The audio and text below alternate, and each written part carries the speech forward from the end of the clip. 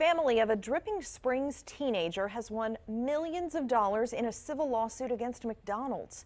19-year-old Lauren Bailey Crisp died in a car accident in February of 2012 while she and two other friends tried to rush her boyfriend to the hospital.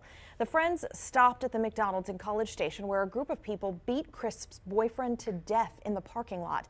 It took a jury about 4 hours to decide McDonald's contributed to the deaths of both teenagers. Their families were awarded $27 million each. McDonald's plans to appeal that verdict.